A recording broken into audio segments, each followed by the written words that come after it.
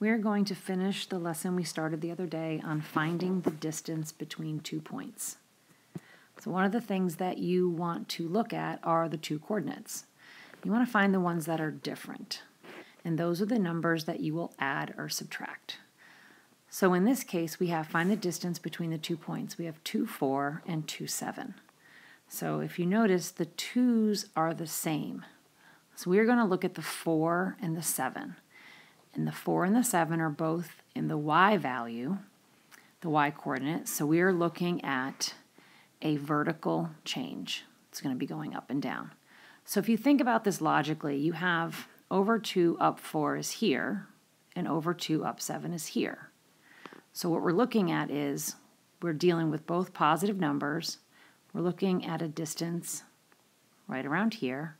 So we're looking at the absolute value of 7 minus the absolute value of 4, which simply is 7 minus 4, which is 3. So the distance between those 2 points would be 3 units.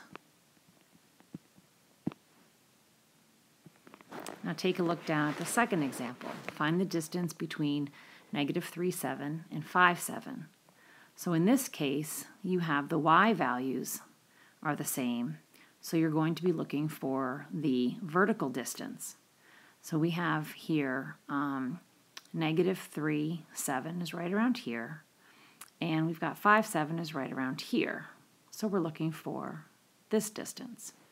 Well, if you think about it logically, we have to look at the absolute value of 3, and we have to add that to the absolute value of 5 because we're crossing over this y-axis. So to go from here to here, that's your absolute value of 3, which is 3. And then we have to go over 5 more spaces, which gives you 5. And those 2 points are 8 units apart. Go ahead and pause the video and take a look at the third one, and then you can come back and answer that. Okay, so hopefully you've had a chance to look at this and you've noticed that your 6's are the same. So you're back again looking at a horizontal distance because we are looking at the difference between the x coordinates. So we have -2, 6, which is probably right around here. And then we have -4, 6, which is right around here. Probably go up a little bit higher. So we're looking at the horizontal distance here. So we're looking at the absolute value of -4 minus the absolute value of -2, which is simply 4 minus 2, which gives you 2 units. So I hope that I said that it was a horizontal difference and not a vertical difference. Here are 2 examples. You can pause the video and see how you do on these. First one is 9, 1 and 9, -5. So we're going to be looking for the difference. Now these are the same, so we're looking at the y's.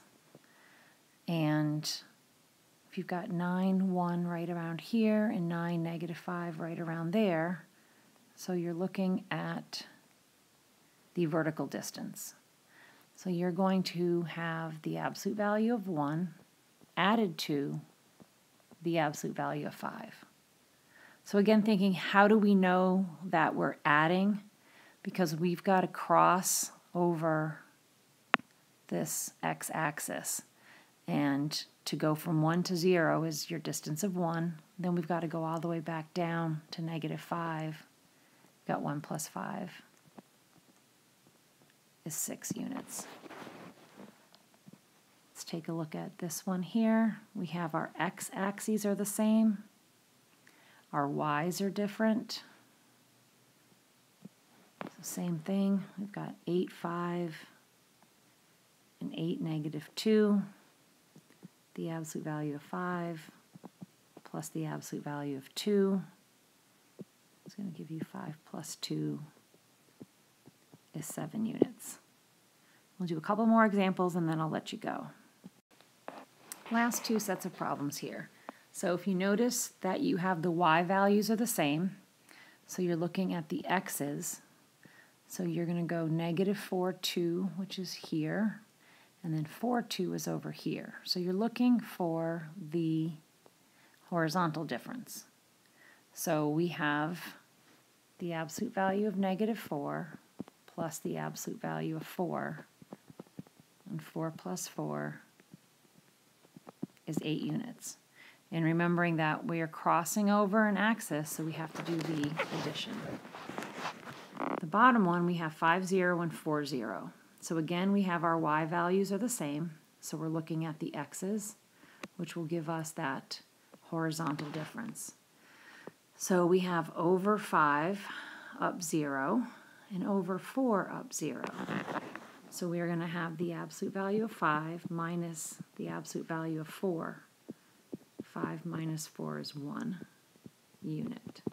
So thinking about how do we know whether we're adding and subtracting, think about whether we are crossing over one of the axes. If we're crossing over one of the axes, we have to do some adding.